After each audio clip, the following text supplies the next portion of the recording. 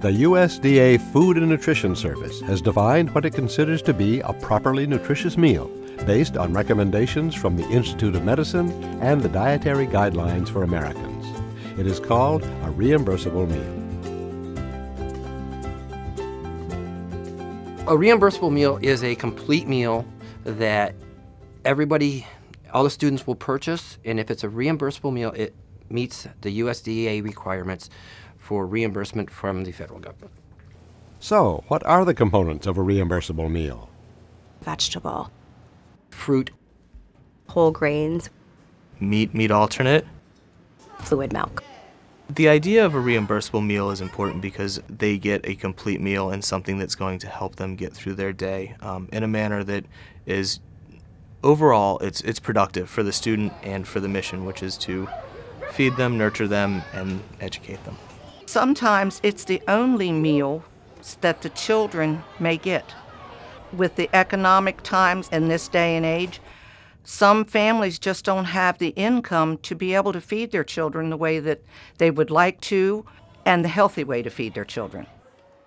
Such a meal includes more fruits and vegetables, including servings of leafy greens, red and orange vegetables, and legumes. In addition, this healthier, reimbursable meal includes more whole grains, fat-free or 1% milk, and proteins in the form of lean meats, beans, and legumes. Meal patterns are based off the Dietary Guidelines for Americans to promote healthy eating within our student body.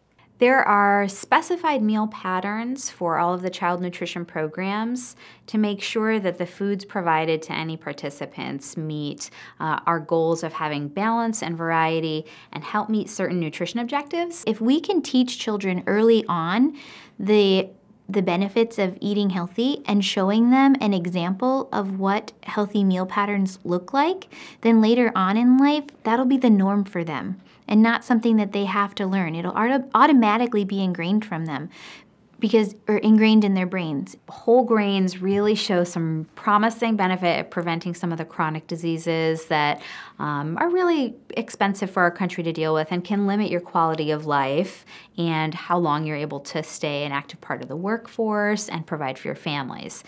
So we're really looking at trying to encourage people to adopt inclusion of the whole grains much earlier in their life. They find that if you can get children to adopt some of these healthier habits, it tracks with them through adolescence and adulthood at a much higher rate. And for every meal that meets those standards, the government will reimburse the school a set amount towards the cost of producing that meal. And besides that, the kids like it. When we switched over to a more healthier menu and guide towards more healthy eating, I've seen the children from the beginning be more rebellious, but now, they're coming around. If something's not offered, they're like, well, where the salad at? Why we don't have a salad today? You don't have no bananas? What's going on? So they are gravitating to getting their fruits and their vegetables now. They're doing a great job. Within these components, the USDA recommends specific nutritional guidelines that may vary by age group. There's 4 different nutrition requirements that we have to meet. We have a range for calories, we have a range for sodium, and that's dependent on K through 5, 6 through 8, and 9 through 12. All of our meals do have to be under 10% saturated fat, and they cannot contain any trans fat. Lunchroom staff, from managers to kitchen to food line to cashier, all play a role in ensuring the success of reimbursable meals in your school.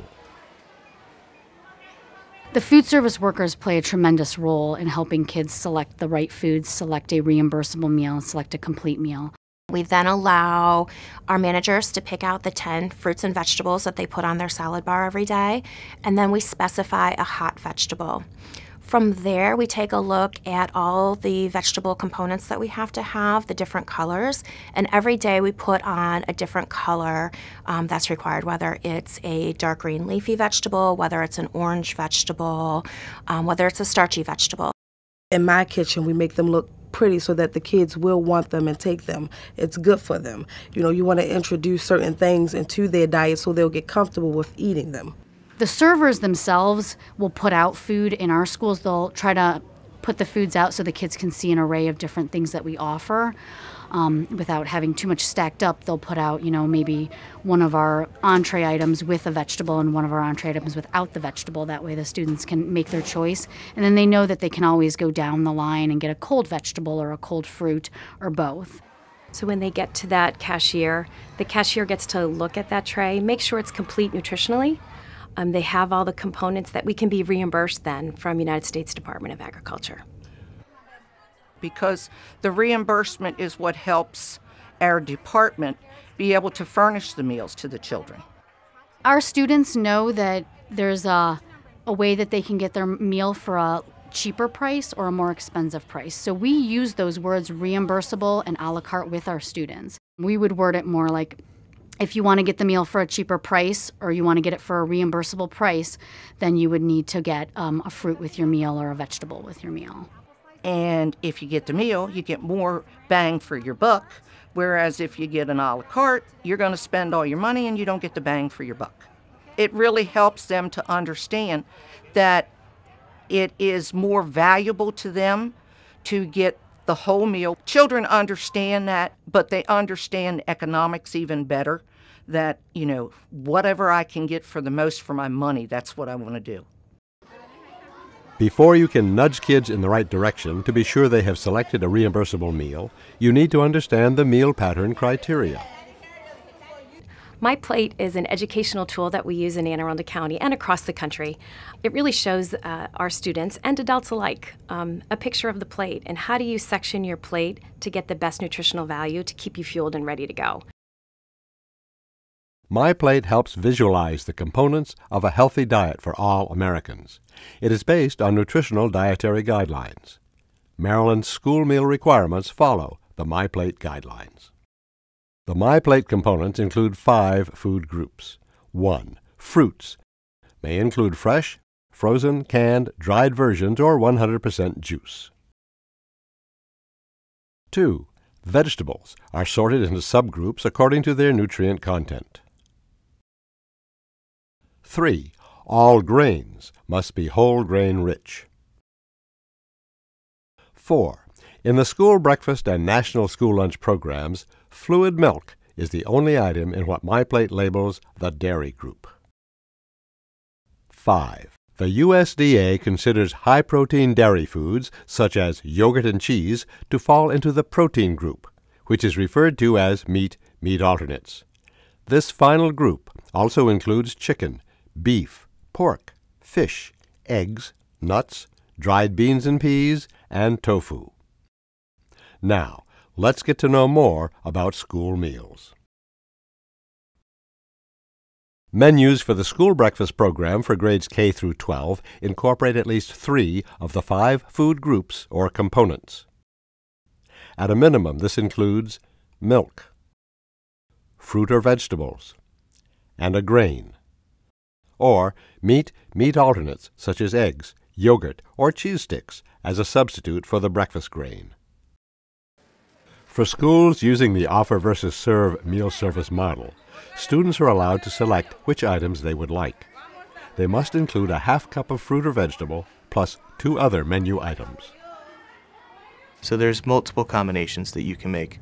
Choose 3, one of which is a half cup fruit or vegetable. And with all 3 of those, you're going to be able to get a reimbursable meal. The student's going to have a well-balanced meal, and it'll be a great way to start their day. And what about lunch?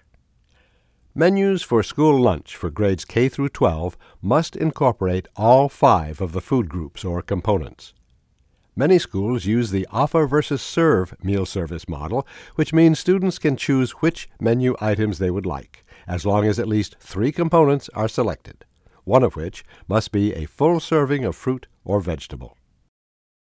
For a reimbursable meal, you're going to have a protein, you're going to have a grain, you're going to have a choice of fruit or vegetable and dairy. If we offer all 5 and they take 3, you're going to have a great meal. They have to have 3 of those 5 food groups. So one has to be a fruit or vegetable. It doesn't have to be the same fruit or vegetable. So it could be a quarter cup of something, a quarter cup of something else. Following the My Plate model, school meals will offer the nutrition that can help prepare students for learning and for life. And because they result in reimbursable meals, your school benefits financially. Thank you for all of the hard work and customer service you dedicate to ensuring that students in your school have nutritious, appealing meals.